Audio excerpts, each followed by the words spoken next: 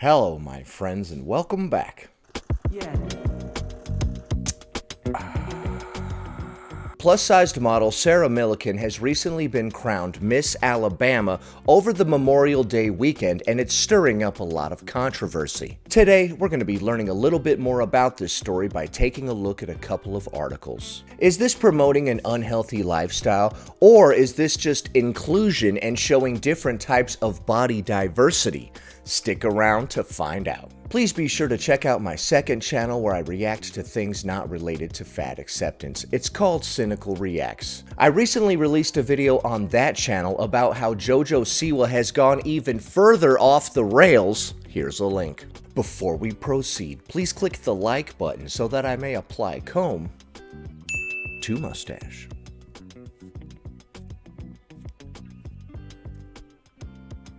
Alright, the first article we're looking at is from the Daily Mail. Who is Sarah Millican? Meet plus-sized Miss Alabama winner as she divides the internet with pageant victory and slams trolls after being branded an unhealthy embarrassment. Sarah's dream of becoming Miss Alabama has been 8 years in the making. Plus-sized model Sarah Millican, 23, is making headlines after being crowned Miss Alabama over the Memorial Day weekend. She was overjoyed when she bagged the top prize in the National American Miss Pageant. However, her happiness was short-lived as vile trolls quickly began taunting the winner about her appearance. Okay. Sarah was met with a barrage of hate online, with people branding her an unhealthy embarrassment and questioning, is this actually considered attractive in Alabama? Even something that you type over a screen can have a lasting impression on people, the model told WKRG. She is determined not to let the harsh criticism hold her back as she prepares for the national final, which will be held in Florida over Thanksgiving. Okay, so here's Miss Alabama.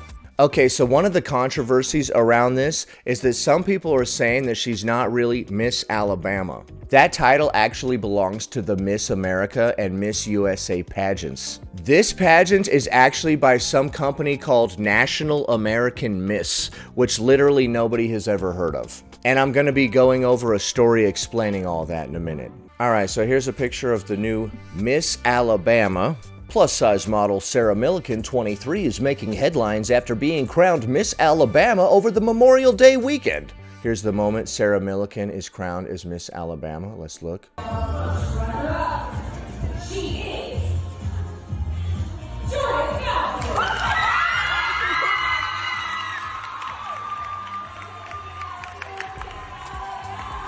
Okay.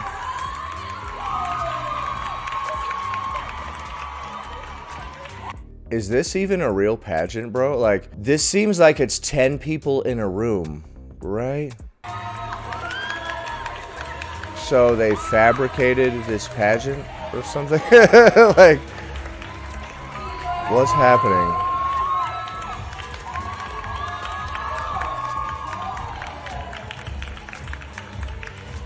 All these other girls are like, what the hell? This girl over here was like, dude, what? Yeah, this chick right here, she's like, dude, what?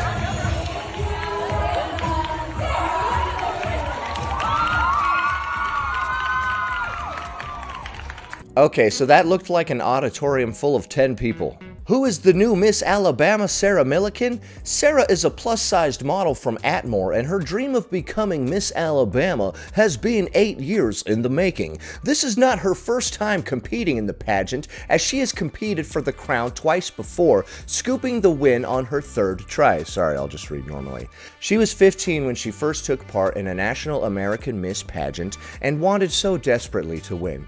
Yeah, don't get National American Miss confused with Miss America or Miss USA.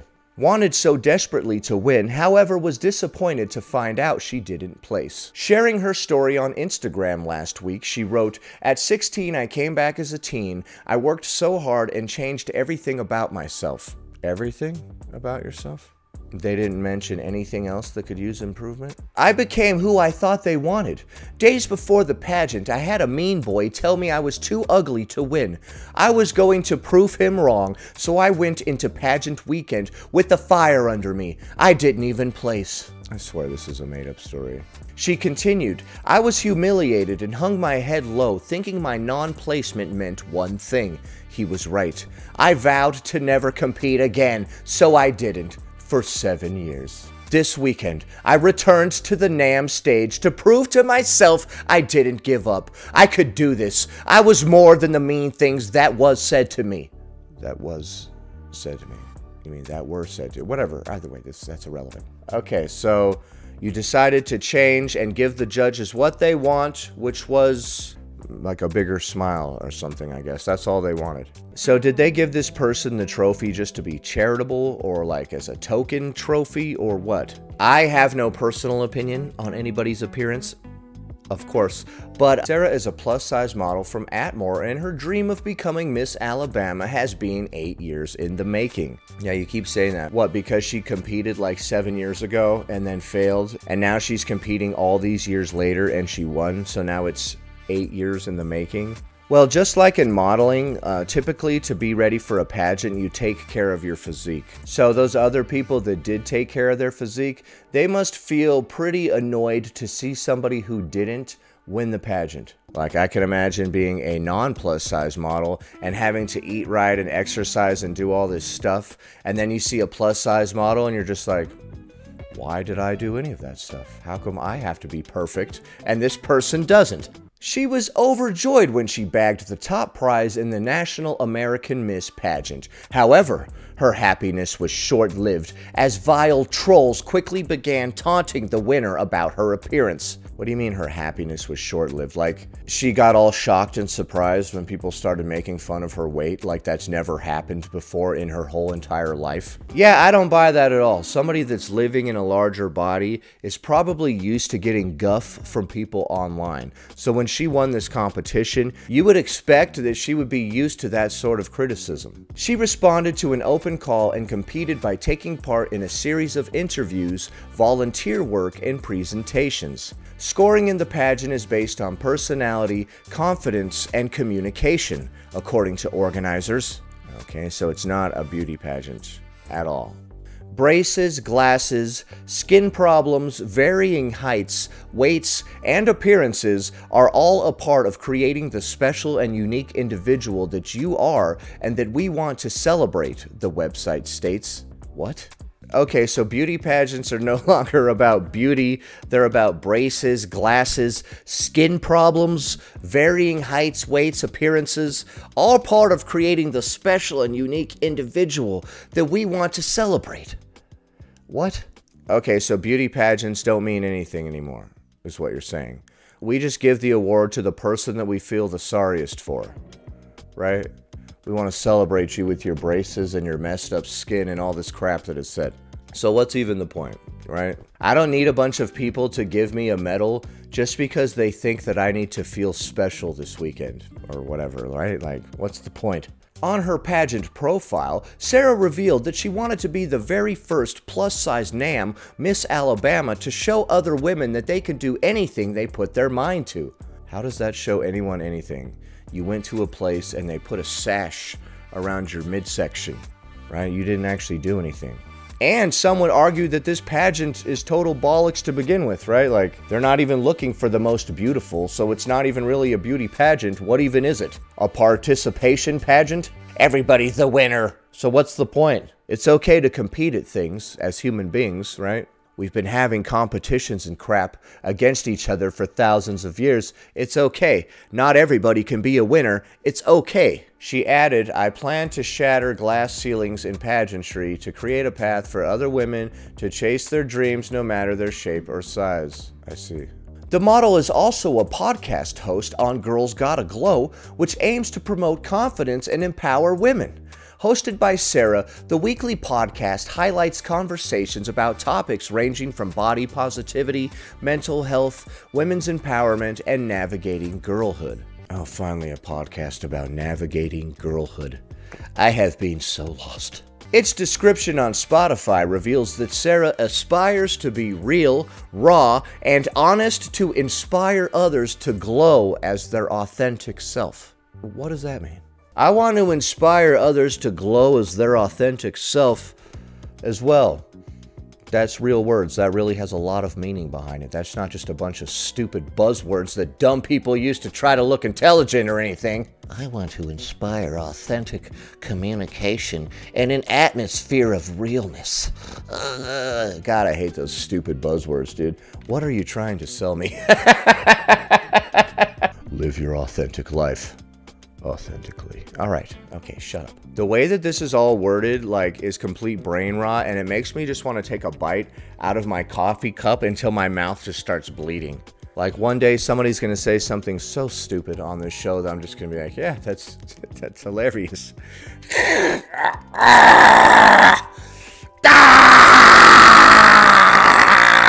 And then I'm going to casually just set the cup down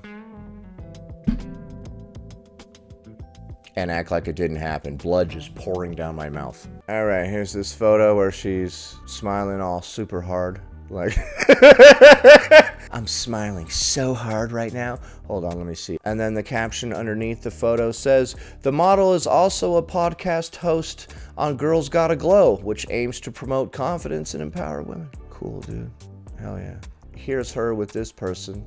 Hi, random person on the left. I don't know who you are. Sarah is also the first woman from Atmore to win the prestigious title. You go, Atmore. It's about time Atmore got some representation. Okay, so here are more photos of her wearing the National American Miss shirts and whatnot. Okay. Yep. Let's take a look at a couple comments underneath that article. Trolley says, no, this world where everyone gets a trophy needs to stop. Honestly, I agree. What's the point of a trophy, right? If everybody gets one, then nobody gets one. Promoting an unhealthy lifestyle is never a good thing. I thought this was a beauty contest, though. She may be a nice girl, but not to look at. So sad she chooses to look that way and be so unhealthy. Absolutely beggar's belief. Okay, I'm not familiar with that phrase. Sorry, UK. Beggar's belief. All right, let's learn things. Chiefly British. To be unbelievable or not deserving to be believed. To defy belief. It almost beggars belief that anyone can be so cruel. Oh, at first I was reading it like beggar's belief, like it's the belief of the beggar. But now I see it's more like it's begging the belief, if that makes sense. Okay. Mary Jane Sativa says, she really is unhealthy looking. It's quite the last name there, Mary Jane. Quite the first name too, huh? I'm a little slow, right? Mary Jane Sativa. What an interesting last name. The first name is not interesting at all. I'm a little slow. Not Now says, no, I'm fat, but this is ridiculous. Sorry, my voice cracked a little there. This person says, I thought those contests weren't about beauty, but poise and accomplishment. You thought the beauty pageants were about poise and accomplishment. Dude, get the fuck out. What are you, an idiot? No. They're about being beautiful. That's why it's called a beauty pageant. It's not called a poise pageant or an accomplishment pageant. It's called a beauty pageant, my good sir. You guys never realized how passionate I was about beauty pageants, did you? Now you know. There's a lot of things you don't know about me. Follow me on Instagram. Get to know the real me. Here's the link. I'm not actually passionate about beauty pageants. That's weird as hell. Alright, now we're going to take a look at another site talking about how this person is not really Miss Alabama at all. What's the big deal? Miss Alabama Sarah Millican isn't the real Miss Alabama. An Atmore woman who won a state pageant is getting a lot of attention, but not in the way she probably hoped. Sarah Millican worked for 8 years to win the title of Miss National American Alabama. Worked for 8 years. Just nonstop. Working, doing what? Who knows? Finally, in 2024, after 3 attempts, she was crowned in May. She was interviewed by WKRG in Mobile, and that's when her story went viral. People instantly began to point out the obvious. Millican is obese. Wait, she's obese? Huh? Okay, here's a picture of her with some random chick in a cowboy hat. I'm feeling very inspired. Hashtag Sister Queen Saturday. That's my favorite hashtag. Ask my mama. All my life I've wanted a sister. I magically gained 17 sisters this past weekend, so you know I'm taking every chance I can to celebrate them. I have to start off this series off celebrating the sister queen I spent pageant weekend with. Alright, I don't need to read this little story, okay? This is her talking about meeting this other person. Who cares? According to the World Health Organization, obesity has doubled worldwide since the 1990s, and that hasn't been helped by big and beautiful campaigns which encourage young girls and women to stay fat. In 2017, around 4.7 million people died of obesity. It also causes chronic disease that impacts quality of life. Despite the risks, there are still body and fat-positive influencers on platforms such as TikTok. Several of those influencers have died. Here's a video from Pegasus. Fat-positive influencers are all dying. A week after Milliken appeared on WKRG, the station did another story about what they called cyberbullying and called it their #1 story. They also called her Miss Alabama, which is not her title. How many days in a row are you going to report something on her? Asked Jordan Evans on Facebook. Your credibility as a professional news agency is coming into question. You guys just keep reporting on obese beauty pageants every single day. National outlets quickly jumped on the bandwagon, continuing to call Milliken Miss Alabama. However, the misrepresentation of the title has gotten the attention of many people, including former Miss Alabama, Amy Beth Shaver. Shaver explained that there is only one Miss Alabama title, and that is for the pageant that sends competitors to Miss America. There is also Miss Alabama USA, which sends contestants to the Miss USA pageant. Miss America now is 101 years old, and then Miss USA, which goes on the Miss Universe pageant, Shaver said. But this National American Miss, no one has heard of it. I don't even know what it is. Yeah, so like I said, it's some BS pageant. There were like 10 people in that room filming her receiving the title or whatever. It literally seems like a PR stunt. Shaver said Miss America owns the rights to the Miss Alabama title, so it is improper to use that title for other pageant. If you are a pageant person, you're only going to participate in either Miss America or Miss USA, Shaver added. The National American Miss Pageant awards winners with scholarships, self-care products, and other prizes. The program is based on positive self-image. Yeah, so it's not the real pageant at all. Milliken responded on Instagram to some of the comments about her weight. The things some people were saying truly was disgusting, she wrote. I choose not to dwell on that. However, there is an important to be had. There is an important what to be had. And I feel that as a title holder, it would be extremely irresponsible for me not to address the second part of this story. I feel oftentimes people resort to cyberbullying because it doesn't feel real, she continued. It's just words on a screen, right? It can't possibly cause physical harm. Wrong. Victims of cyberbullying are twice more likely to engage in self-harm and yada yada yada. And there you have it. She's not actually Miss Alabama at all. That title belongs to the Miss USA and Miss America pageants. No one's even heard of National American Miss. It is in no way, shape, or form related to Miss America or Miss USA, for whom that title actually belongs. What do you think of this story? Do you think that this is promoting an unhealthy lifestyle? Do you think it's weird that the National American Miss competition has crowned this person Miss Alabama when that title belongs to the Miss America and Miss USA pageants? Leave a comment below. Happy Monday, everybody. Anyway, that about does it. Thanks for watching, commenting, liking, and subscribing. And I'll see you in the next one.